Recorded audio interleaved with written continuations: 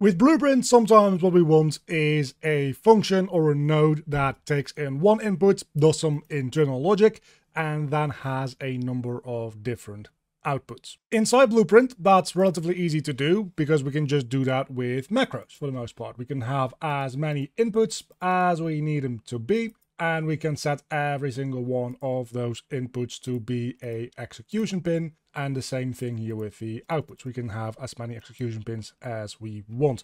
But how do we set up something similar for a function in C++?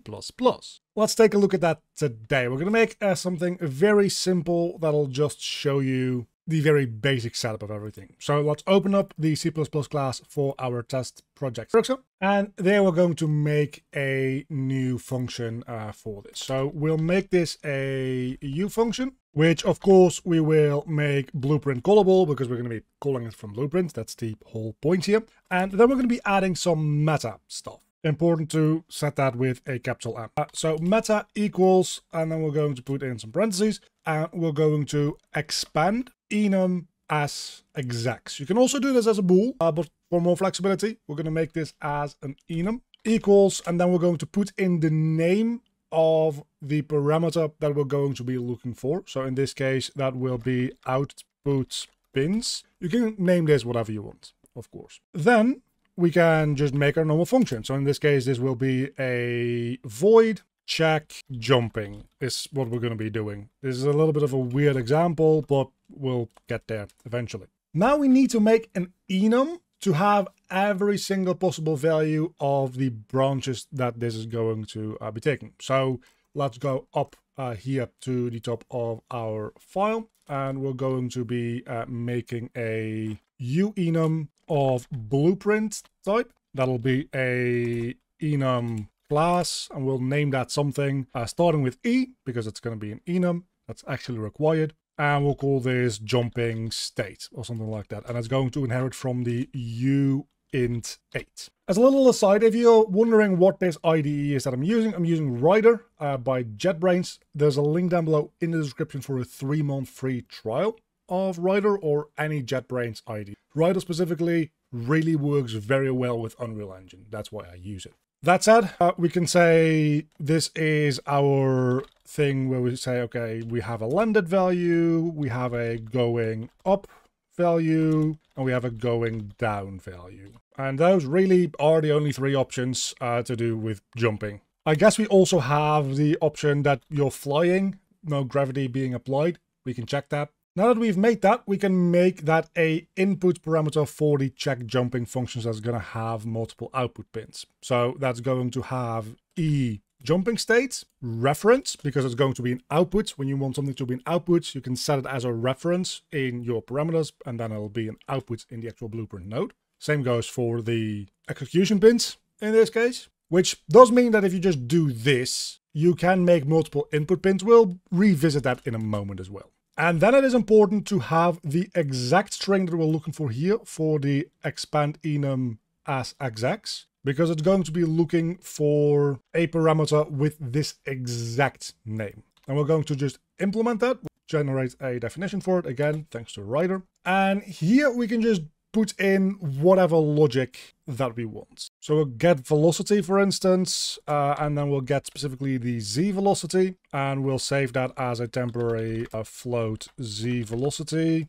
equals that. And then we will check a couple of other things. So we'll also make a u character movement component pointer real quick, and that'll be equal to get character movement, obviously, just so that we can easily access it later. We'll call this charm of character movement. And then first things first, we're going to check whether or not we are currently falling or not. We can just do that with character movement is falling. And we're going to put that in an if statement, of course, because this will be the condition for what we're going to be doing next. So if we are falling, that means that we are not landed. So we can now check, hey, this z velocity, is that less than or equal to 0? Well, actually, let's just check less than, because if it's equal to, we're not technically falling yet. And if that is the case, then we can start setting this output pins value to being whatever value corresponds to that. So that'll be E jumping state, in this case, going down.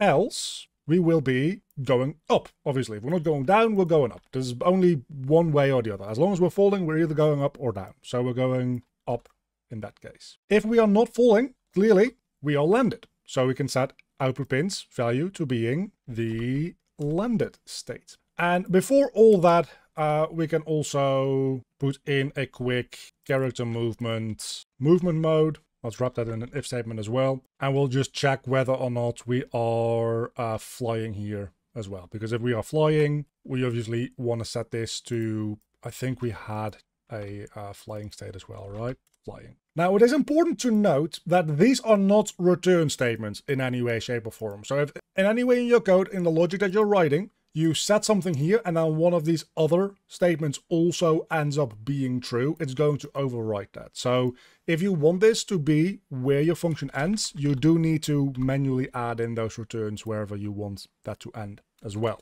But that also means that you can very easily just set up this logic of, hey, this is all the stuff that we're deciding for the output pins, and then we can do some actual code execution, running other functions, whatever we want to do in here as well.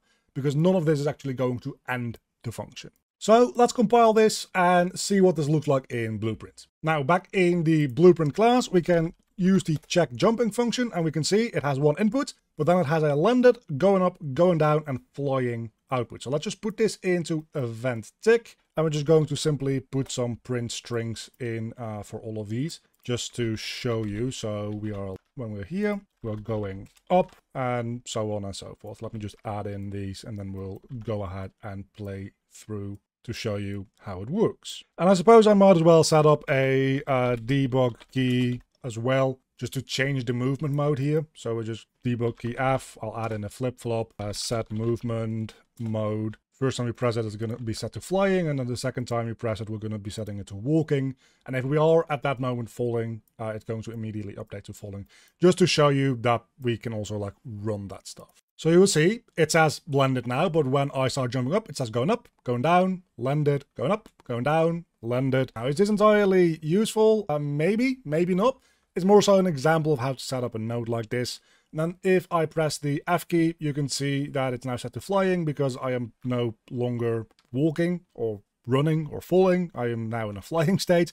When I press F again, it's going to immediately go back to going up, down, and landed. So that is how we can set up a node with multiple outputs, very simply like this. And of course, you can do this with much more complex logic and for much more useful stuff. Now, as I said, we also have the possibility to have multiple inputs. For a node like this, which is instant and not asynchronous or not latent, there's not a lot of point to doing that. But it does allow you to effectively like write a state machine in C++ and just condense it all down into one node. So if you really want, what you can do is we can have expand enum as execs, and we'll just make a new enum for this as well. So I'll just copy over this one and call this input versions. And we can just call those like begin play, tick, and then maybe like overlap. And we can then write some logic based on which of those pins we use to enter this function, and maybe have slightly different behavior for each one of those. So you could say, hey, if I enter through begin play, I only want to know whether or not I'm falling down. Like, that's the only thing that I care about. So you can kind of filter things out if you wanted to. You could say, hey, if we enter this through begin play, I only want to be able to exit through going up or going down or whatever. And through tick, we want to be able to go through all of them no matter what. And if we enter through overlap, we want to maybe only be able to go through the landed output pin, something like that, right? So you can do whatever you want with that. So in here, we can just add the input pins. Let's make sure we capitalize that just to make sure that it looks good. Then add in a comma, and that is going to be looking for both input pins and output pins. It's going to arrow you out until you add in those input pins. So let's just add in the input pins, which will be not the E jumping state, actually. It will be the input versions. And this one will just not make a reference. So it'll be just that, and then we'll call that inputs pins, and there we go. So When we have that, we now also want to add that as a parameter, of course, in the function in the CPP file. And we can now access this as just a value. So we can check, hey, maybe the going down and going up, we only really want to check when the input pins is equal to the overlap. So we check input pin equal e inputs version overlap. And now it won't be printing the going down and going up every single time on tick, only when we enter this node through the overlap input pin. Once again, let's compile and I will show you. As you can see, the initial pin that existed is now erroring us out because it doesn't exist anymore. But we do have this begin play tick and overlap input pin option. So we can put the tick into the tick, then we can do begin play on begin play. I suppose that doesn't really do anything. And then on overlap, so on actual begin overlap is when we go through that. And you will notice now that let's allow this thing to generate overlap events real quick. It already does. Fantastic. So in theory, I think we can do this with a trigger box. And you see this has landed, but it doesn't actually update saying anything like the going up or going down. Worth noting that that doesn't mean that it's not running on tick anymore. It still is running every frame. It's just not able to go through one of those output pins. So what ends up happening is we check jumping. We have an input pin and an output pin value. We check all this stuff. We're not flying. And then we check this stuff is falling. Okay, that's true. But the input pins is not through overlap. So it's not able to assign the output value one of these two values. So it's just going to stick to the default value, and the default value is just the first one in this list over here. So it's always going to return as landed. It has to go through one of the output pins. No matter what we do, this is not a latent node, this is not an async node. It has to go through one of them. This is just very like basic logic. So you could add like a none and you just not connect that up to anything if you wanted to. For now, let's disconnect event tick just because it's getting a little annoying. So we're disconnecting the tick and it's still going to be able to do the begin play and the overlap. I just want to do that because it will show you the overlap thing a little bit better. So it starts on begin play. It's at landed. And then when we go through here, it'll say landed because we overlapped with a trigger box. But we can also say, oh, we see going down when we overlap with that thing, or going up rather. Now we're going down. And I suppose it is technically possible to also just like do this as flying, because now I'm flying. And that's how you can take a single function that could be relatively simple and have it with multiple input pins and multiple output pins and use those two together to create whatever logic you want. One last little note that I do want to add is that if you try to call this within C++, it is going to require you to put in these enums, which is entirely possible. That's entirely a thing that you can do, but it's kind of pointless. Like the whole point of adding these expand enum access is that you're using this in Blueprint. So for the most part, I would advise you to just worry about this being a Blueprint thing and not play around too much with calling these functions in C++ itself anymore, I don't think. And for a quick little bit of context and where this might be useful is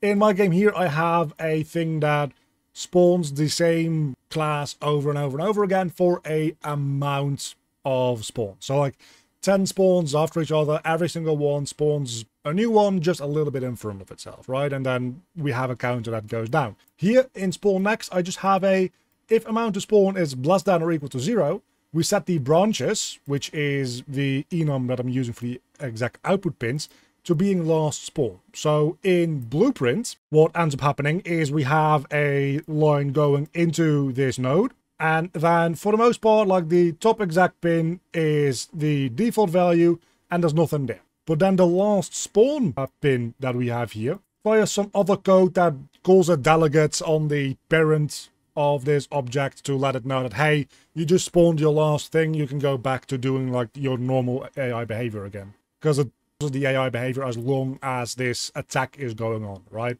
So this is a much more generally useful method to do it. Otherwise, what you might do is make this a bool function instead and just return that as a bool. But then every single time you need to use this function, you need to add in a branching node as well and like drag all kind of noodles all over the place, which if you just use this in one or two places, that is a quicker and easier way to set this up than making a specific enum for all this. But if it's a function that you're going to be reusing in a lot of ways, and especially if it has those multiple inputs and those multiple outputs both, and they interact with each other, and there's like a lot of logic happening there, there's a lot more that you can do with that than just outputting a bool. And a very big thank you to all of my Patreons. You can see them on screen right now. If you want to help out supporting the channel, there's a link down below in the description to the Patreon page. A huge thank you to my Cave Student tier supporters, Earl Monseval Erno, and my Cave Digger tier supporters, Sir J. Thomas,